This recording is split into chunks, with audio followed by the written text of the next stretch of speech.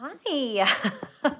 I was having little problems. Hold on one second. Oh my goodness. That's not very, very professional, is it? Oops. Oops. Okay. Whoops.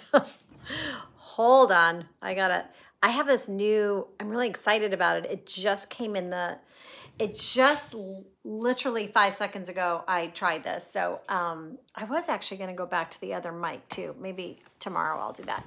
But sometimes the internet is not as good in my art studio. So I have this modem Ethernet that I run when I do Zoom classes.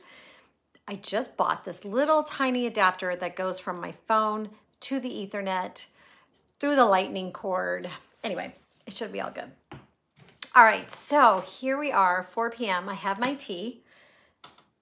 Da-da-dum. Isn't that so cute? This little tiny teacup with a little, well, the reason I like this one so much too is the tiny little forget-me-nots. Forget-me-nots are one of my favorite flowers right now, and they're in bloom all around like the shady areas of our walks that I do with my neighbor. Okay, so anyway, yesterday was so much fun, and if you haven't seen that video, Betty Franks was in my art studio, and she came over and we spent the day together. We walked from my house. You walk down, so I live on top of a hill, and you can see the beach on one side, and you can see the Santa Cruz Mountains on the other, so it's a really awesome location, and so you walk down to the beach, but then you gotta walk back up. So we walked back up, did a live in my Bloom membership, which is my membership for creative business owners who want to sell their art. And then we hopped over here. So it was a really fun conversation we had about some really good art tips. So if you want to watch the replay on that one, that was yesterday's. And I wanted to talk today really about like how I met Betty, a little bit about community, and just a topic that I think is really important for any artist who is, did you see that bird? Any artist who is out there trying to find some support, some type of a community. So I have some tips on how to do that. But first I have to have my very first sip of tea. As my mom would say, the first sip is the best sip. The first sip in the morning. This is my 4th cup of tea now. So your very first sip. My husband says the same thing about coffee. Okay, so I met Betty because this is what I was telling my other community. I met Betty because I saw her, I listened to her first. Before I even knew about Betty, I did a lot of podcast listening. I love podcasts, and there's an amazing one for artists out there. She doesn't do podcasts anymore, but the great thing about podcasts is you can still go back and listen. It's called The Left Brain Artist. And I think her name was Suzanne. Yeah, Suzanne, because I'm on there. She interviewed me too. But before I would even think about being on anybody's podcast, years before then, I listened to one, and she was interviewing Betty. And Betty really got my attention because we have so much in common. We are the same age. We both left our corporate jobs. We both love color. We both love flowers. And she's really close to me. She's like 45 minutes away. But what I really loved about her was her Instagram channel was like crazy. It was so big. And I was just starting mine, and I really didn't know what I was doing. So I reached out to her. I Googled her, and I reached out to her. And one of the things that I would really encourage you to do as an artist who are listening is don't ever be afraid to reach out to an artist that you find online, that maybe they're in your community, maybe they live nearby, that you want to go grab coffee or something like that to get to know them. I reached out to Betty. I did pay Betty. I reached out to her, and I asked if she could spend an hour with me in a coffee shop and give me all of her tips. Which she did on Instagram, because I was just at a point where I was like, my social media is not working. How do I do it? So I met with Betty, and we just got along so well. We just hit it off. And then I ended up taking one of her classes that she was teaching in Los Gatos, which is about 40 where she lives, and right over we call it over the hill, over this mountain. And then I think we just got along so well. We're like, let's get together for lunch. And then if she had an art gallery, I would go see her. I would go to her art gallery. And then we just really connected and are now such good friends. So we are very supportive of each other. So when she said she would come on live with me, I was so happy. And she was so excited. It totally made our day to just be together and talk about ideas and share them with you. So I really want to talk today about, a lot of times artists can be creative in their own place, right? Whether it's your dining room table or it's your kitchen or it's your art studio, whatever. It's kind of a lonely place to be sometimes. And you know, you're painting or you're making or you're crafting, and you know, you might have some music on, but you know, you're in your own place, in your own space, in your head. And it's really, really wonderful to find a handful of people out there who can totally get you, you know, can understand you, can sort of help relate to, I'm really stuck on my painting and I don't know what to do next. Or what do you think of this? Do you think it's like crazy, or do you think it's a good idea? It's really fun to follow people and be in their world and bounce ideas off of each other, because you may be in a family too, have a family around you who's like, what, what are you doing? Like, I don't know. A lot of people, I felt like a lot of my friends, I feel like I definitely needed the internet world, and felt like that was a really good support group for me personally. I haven't connected with as many artists locally because I didn't put myself out there. I didn't join an art gallery. I didn't join an art league. I have now found more people by doing art markets and going to open studios, and then I had an open studio. So it has developed. But when I was starting out, when I was just dabbling, I really didn't have much of a community to kind of bounce ideas around. So I would encourage you to reach out. So you can do that a few different ways. Like, if you are local and you meet up with somebody who happens to be like in a group or community or Facebook or anything like that, and you know that they're in your neck of the woods, then maybe just meet up for, you know, coffee or for a chat. And then start a little art date club, or start a thing where every certain time you're going to go sketch. It could be like once a month you find a common place and you start a little sketchbook, you know, community, or you start a little art journaling thing. So there's a lot to do, not on the internet, but within your area. You might have to drive a little bit, but also in the internet world, in the digital space, there's so many things you can do. I remember during COVID, my mom is a painter and she joined a group, and I love this name, and I almost wish it was like my name I had, but it was called Paint and Connect. No, it was not that. Hold on. Create and Connect was the name of their group. I think they were even on CNN or something. Create and Connect was their Zoom group. And every Wednesday they would meet and all shared a link. It was nothing you paid for. And they would all paint together. It was every single Wednesday they would paint together. And they did it for at least, I think they might still do it, but they did it for at least like a good year to 2 years. And really, like, that whole loneliness feeling, especially during COVID, but the loneliness of painting was so much more fun. And they would just turn on the camera and people would like come and go. You know, it was on for, I think, 8 hours. Whoever had a big Zoom account would just turn it on, and people would come in and out and paint and chit chat. Can you hear that? Good time for a tea break. As soon as I was done with yesterday's little chit chat, I went in and had my hot cross bun. I do not have a hot cross bun today, so I'm a little bummed about that. But anyway, there are other things that you can do too, as far as reaching out and finding people. There's forums, groups. There's so many Facebook groups. I have a Facebook group called Create Joy Facebook community. Every artist I know and hang out with all have Facebook groups. Betty has one. I think she has one, or I think so. I'm saying that and I'm like, oh, does she or does she not? Renee Mueller, who's one of my dearest friends, has one. Jean Oliver has one. Dawn has one. Oh my gosh, so many people do.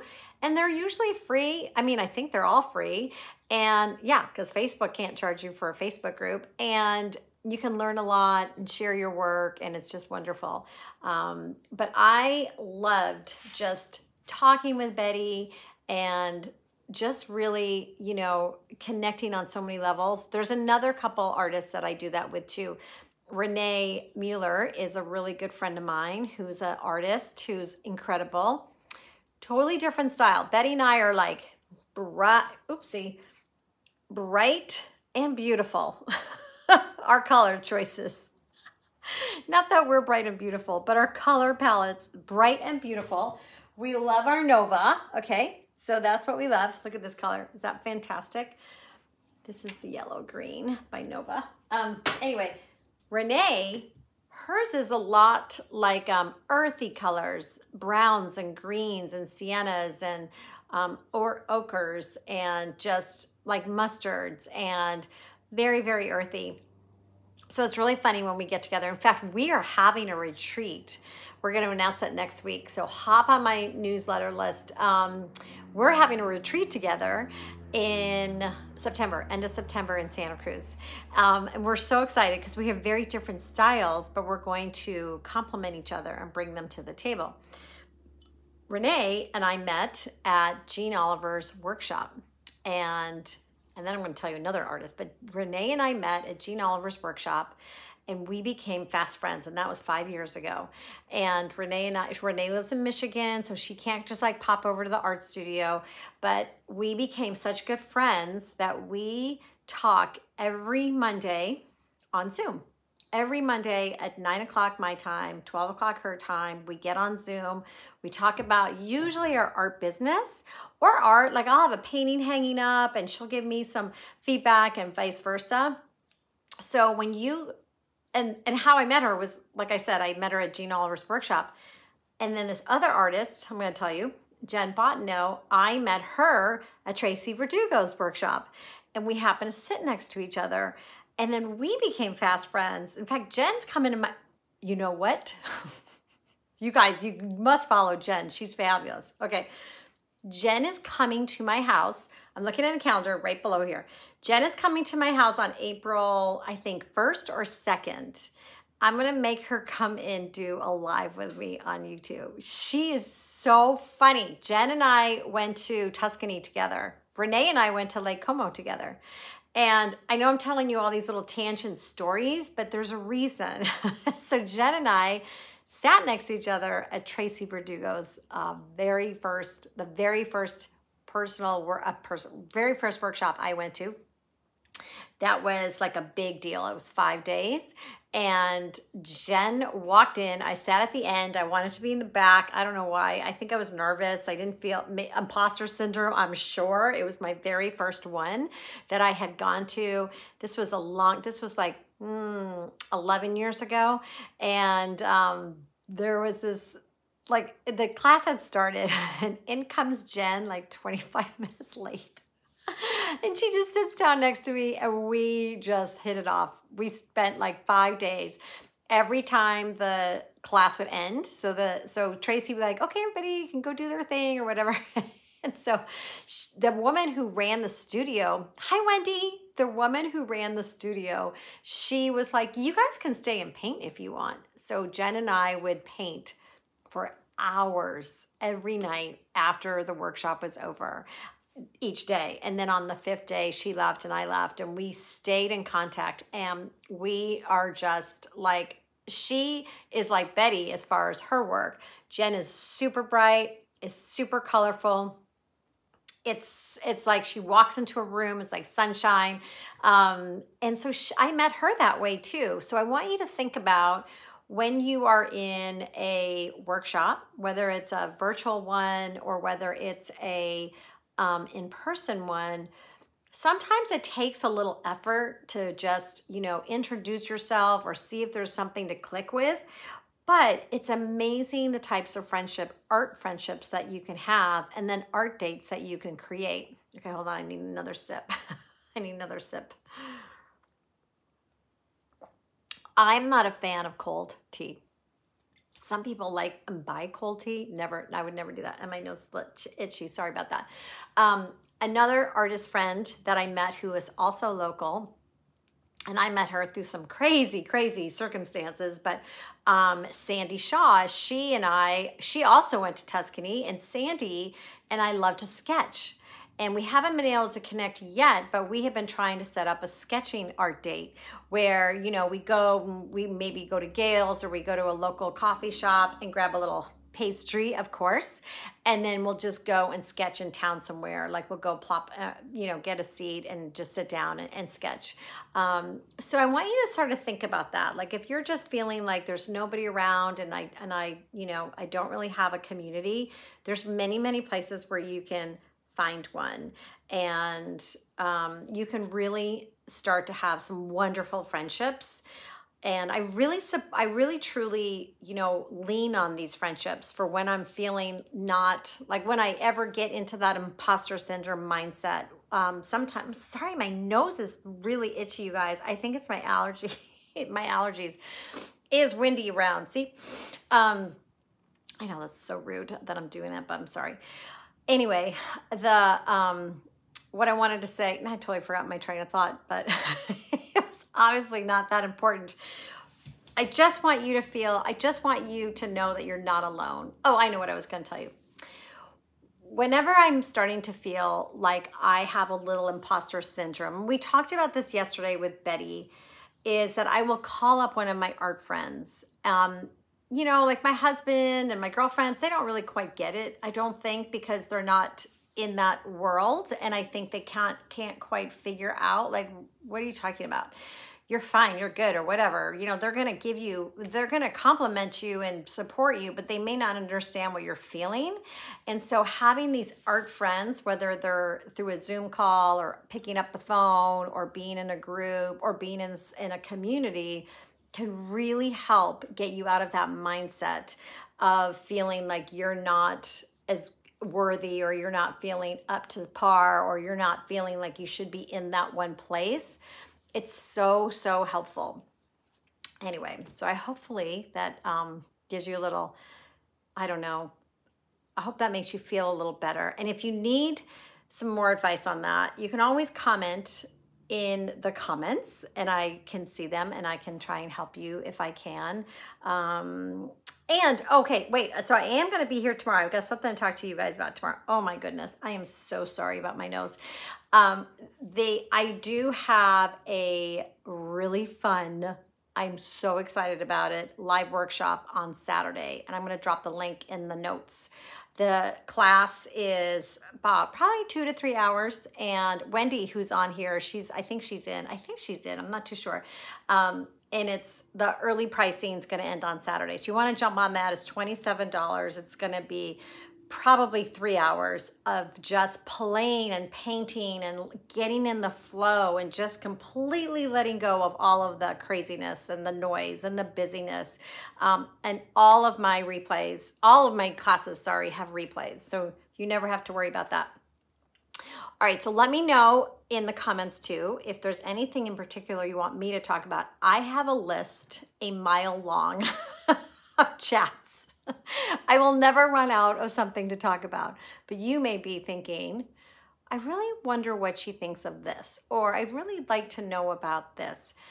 Tomorrow, I'm going to talk about one of my favorite things, and I call them magic mornings. And I'm going to talk to you about how I set up my day and my magic morning, and it involves creativity and it involves mindset, and it has changed my life completely.